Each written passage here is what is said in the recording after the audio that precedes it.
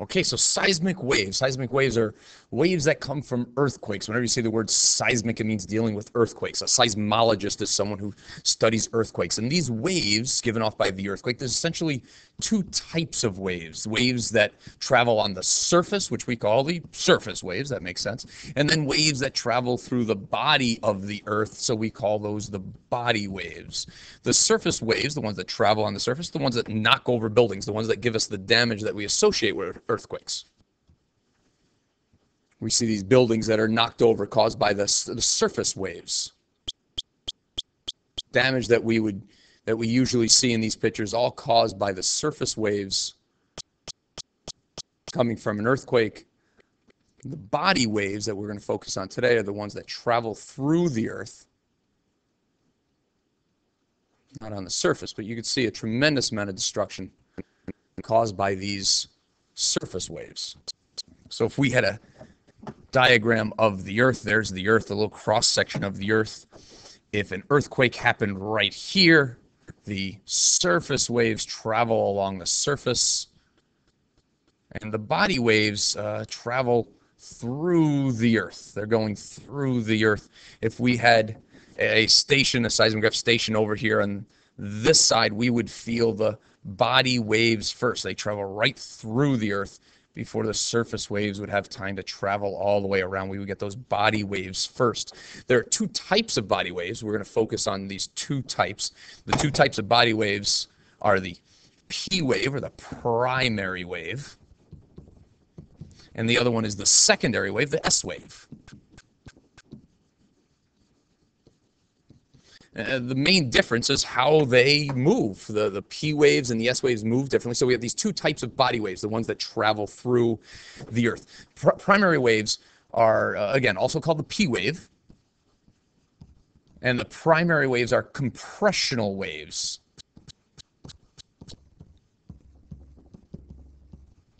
They travel by the material pushing against each other. The secondary waves, the S waves, are shear or transverse waves. Now, because they travel in these methods, it makes the P waves, since they're compressional, they're a lot faster.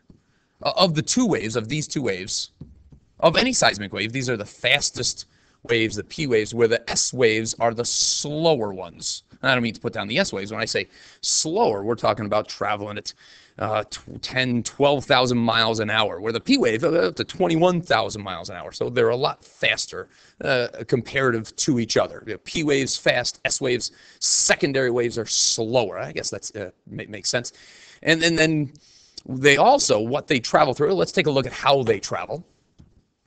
So here we see on the left, we see P waves and how the P waves move across, how the wave is propagated and moves across that diagram. And the S waves, we see that the motion is up and down or transverse the direction or the motion of the wave. So P waves over here on the left-hand side, here's how P waves move, and over here is how the S waves move. We could also look at this. You can see that as the wave moves from the left to the right, it's moving by pushing. And we can see that although the material moves slightly, the wave propagates or moves from one end all the way across to the other, and there's just a little bit of motion in the material. Where the S wave, on the other hand, gives us something a little bit more of a up and down motion. All right, and so that's how that S wave travels across. So the P wave is a wave that moves by pushing back and forth. So here's an example of a P wave. All right, again, there's the P wave. And then the S wave travels a little bit more. Now there's the P wave. Here we come. Here, there's the S wave, moves up and down. If you stare at that for a little while, you probably get dizzy. And because of how they move, the P wave is able to travel through all sorts of materials.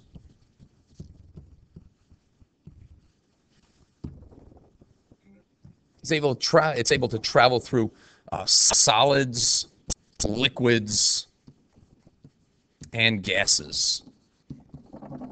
Where the S wave, because of the way it travels, is limited.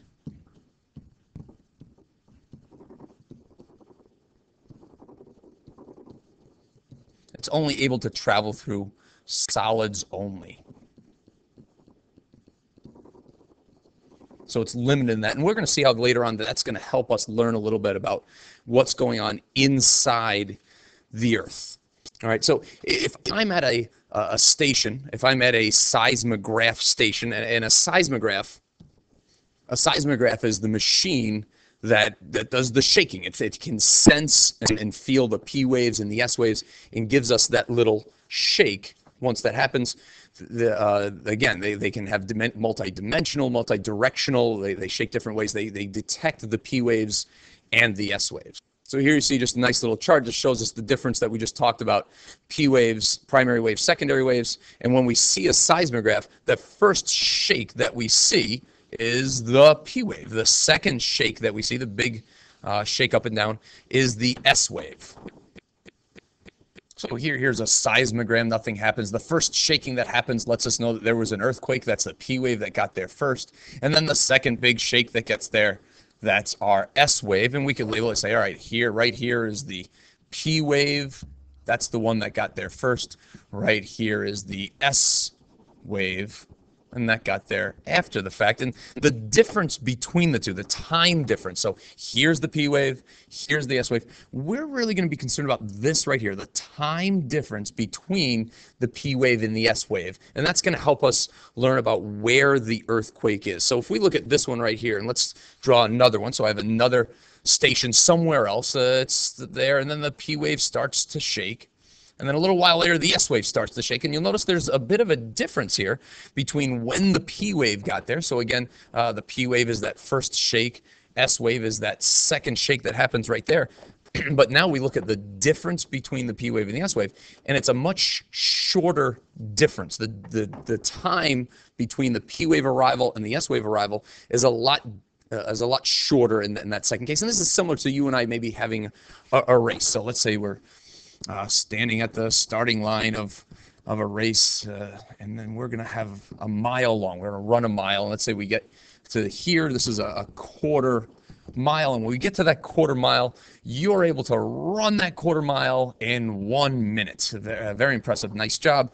Yet me, on the other hand, when I run, that's going to take me twice as long. It takes me 2 minutes. So you're beating me by 1 minute, right? The time difference beating me by a minute. And when we get to that half mile mark, all right, now you're going to get to the half mile mark. Assume you have that same speed. You get there in 2 minutes, where for me, it's going to take me a while. I'm not going to get there to that half mile mark until 4 minutes. And you see that now our time difference is increasing. All right, we're increasing our time difference. We go all the way to 3/4 of a mile. All right, we're out here at 3/4 of a mile. And again, you're going to get there pretty quick. You're going to get there in 3 minutes. Where me, it's going to take me a little while to get there. I'm not going to get there for 6 minutes. And the key, the thing that we really want to focus on, is the time difference. And notice that the further we go, the time difference or the change increases. So at the first quarter mile, when we were still pretty close, there was only a 1 minute difference, all right, delta difference, the change. At the half mile mark, now our difference is 2 minutes. And as we continue to go, we go even further, the 3/4 mile, now our change is a 3 minute difference. And we can continue this on and on and on. We can run a couple miles. I'll get tired, but you'll continue to beat me. And the further we run, the greater the difference is in our time. So we can go back to these two seismograms. Sorry, right here. We can go back to these two seismograms, and we can tell that seismogram A, this first one right over here, we'll call this seismogram A right here, and seismogram B. We can tell that seismogram A is further away from the earthquake because there's a greater time difference between the P wave and the S wave. Just like if we looked at someone who was just standing on the track and they saw you run by and they didn't see me run by for 2 minutes after, right? So let's say that person was standing here and they're watching, they saw you run by, I didn't run by for 2 minutes after. They knew that we're probably a lot further away than if they were standing here and they saw you run by and I was only a minute behind you. All right, I was closer. We could see that Station A, the seismograph that recorded this seismogram, when it recorded this, there was a greater difference between P wave and S wave, and let's say maybe this was a 5 minute difference, all right, as opposed to Station B, where maybe there was only a 1 minute difference. So I could tell that Station A is further away from the earthquake. Station B is closer to the earthquake because the P wave and the S wave were closer together. On page 11 of your reference tables, there's this chart right here. This chart is a chart that shows you, of your earth science reference tables, that shows you how fast P waves and S waves go, and more importantly, their relationship between each other. So let me give you an example. Let's say we go back to that seismogram that we just looked at. Great, and here's over on the left-hand side. We had a 5-minute difference between the P wave and the S wave. So if we can find out where on this chart the P wave and the S wave are 5 minutes apart from each other, we can find out how far away the earthquake is. So if we look at this chart, the x-axis says epicenter distance, so that's how far away the earthquake is. The epicenter is the place where the earthquake happened. So epicenter distance, the distance, how far away the earthquake happened. The y-axis is travel time. So these numbers along the side represent minutes, the amount of time it took the P wave and the S wave to travel there. So what we want to do is we want to find out where is the difference between the P wave and the S wave. 5 minutes. To do that, we're going to grab ourselves a little piece of paper. And just, this is going to be my little piece of paper that I'm going to use. You just grab a piece of scrap paper, whatever you want, and we're going to put that over on the side, and we're going to put some marks on here to represent the seismograph. So we're going to put a mark here at 0, and then another one at the 5-minute mark. So there's 5 minutes right there. So that 0 actually represents the P wave, when the P wave got there, and 5 minutes later, the S wave got there. So I got one line that represents the P wave and one line that represents the S wave.